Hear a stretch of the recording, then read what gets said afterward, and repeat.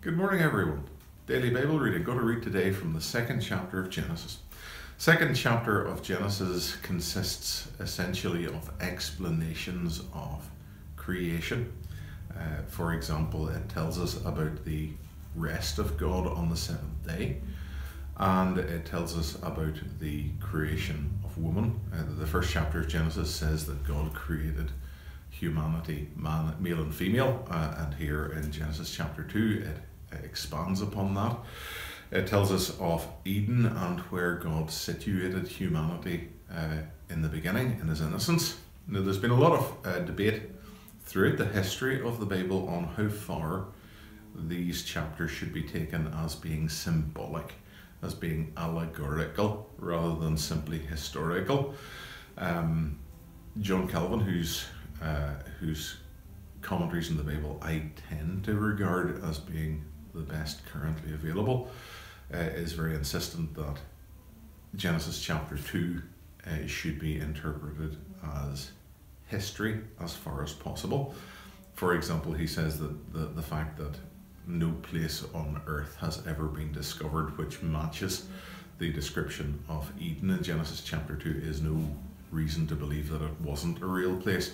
And he goes on to tell us that this is a description of the world in its perfection before the fall, and that the fall not only had effects on humanity but also on the rest of nature, and parasites and predators and pestilence and disease and other unpleasant aspects of nature came into being at the fall as a response by God to the corruption of the world by humanity. So he created briars, for example, Calvin says, after the fall, as a way of creating a world which was more fit for a fallen humanity. Genesis chapter 2, this is God's word. Thus the heavens and the earth were finished, and all the host of them. And on the seventh day God ended his work which he had made, and he rested on the seventh day from all his work which he had made. And God blessed the seventh day and sanctified it, because that in it he had rested from all his work which God created and made.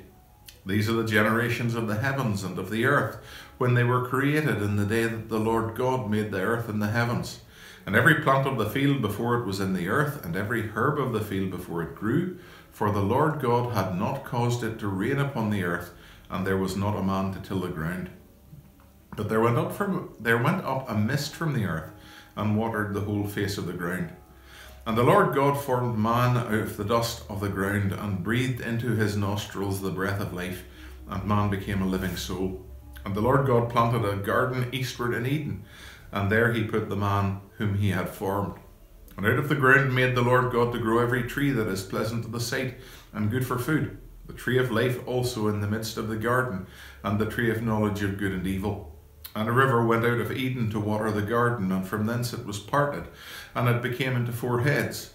The name of the first is Pison, that is, which encompasseth the whole land of Havilah, where there is gold.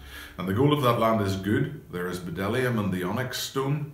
And the name of the second river is Gihon, the same as that which compasseth the whole land of Ethiopia. And the name of the third river is Hiddekel, that is, which goeth toward the east of Assyria. And the fourth river is Euphrates. And the Lord God took the man and put him into the garden of Eden to dress it and keep it. And the Lord God commanded the man, saying, Of every tree of the garden thou mayest freely eat, but of the tree of the knowledge of good and evil thou shalt not eat of it, for in the day that thou eatest thereof thou shalt surely die.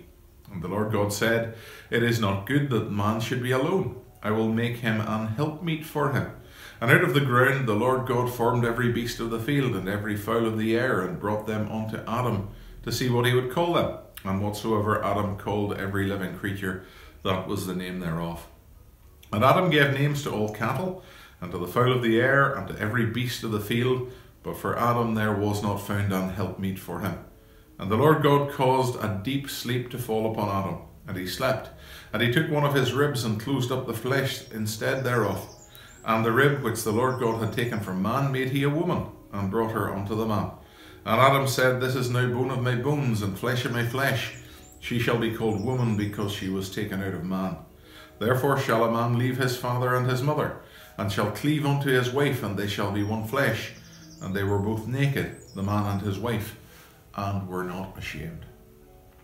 Amen.